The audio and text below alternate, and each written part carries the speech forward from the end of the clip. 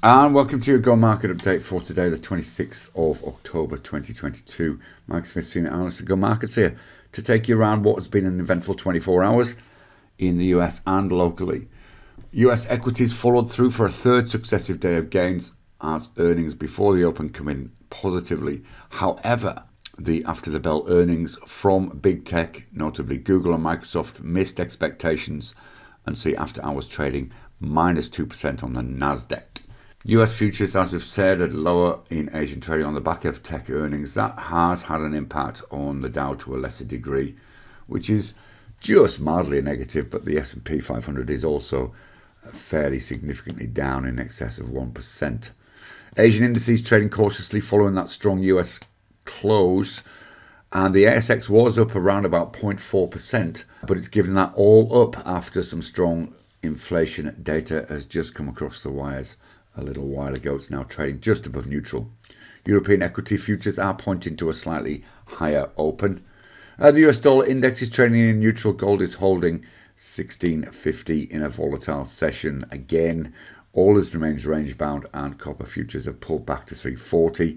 The VIX is edged below that key 30 level and continues to drop very slowly on the back of those relatively good earnings.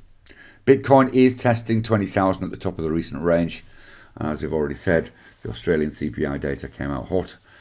There is some US housing data later, but again, the major focus is going to be on earnings, with Boeing, Kraft Heinz and Meta or Facebook amongst the highlights. The latter, of course, coming in after the bell.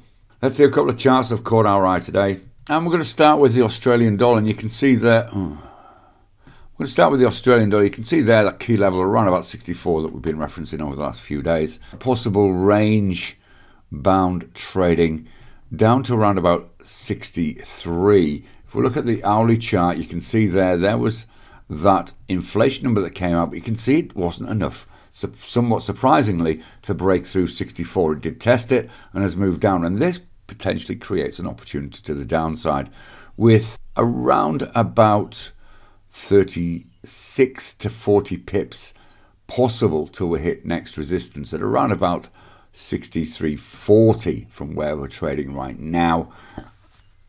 So that's an interesting response to data, which should have theoretically done the opposite, because of course it gives the green light to the Reserve Bank of Australia to raise rates again.